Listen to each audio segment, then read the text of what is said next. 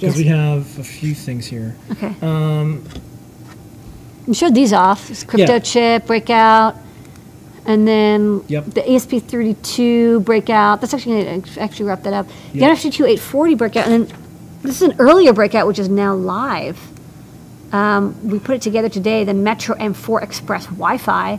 So it's purple. It's got the Metro M4 Express that you know and love, but I kind of squished everything, and the LEDs are now over here. There's the on-off switches over here, and then I put an ESP32 here. It's that Wi-Fi coprocessor.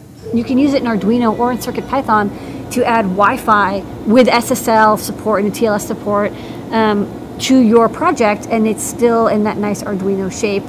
So everything just got shoved around a little bit, but made room for this module, and it still had space for some silkscreen. And it's still got that QSPI flash and the SAMD51, micro USB, debug port, and LEDs. So I think this will be a really nice update, especially if you want to do Wi-Fi projects with a CircuitPython board. I've got the request library ported over.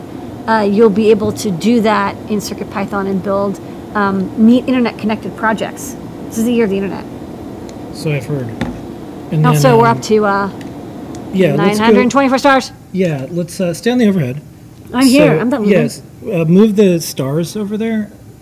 So if you didn't do this yet, if you have a GitHub account, please go to GitHub.com/Adafruit/CircuitPython. Hit stars. And then this is not out yet. This is the tricorder that we're working on. Yeah.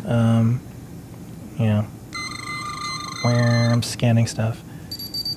And then, so this uses, I posted up in the chat, this uses the new CircuitPython Touch that lets you do stuff like this. So, yeah, anyways. Okay, so you're going to tricorder some stuff?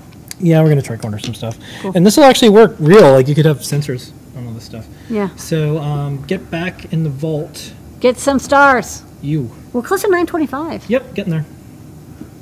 Okay.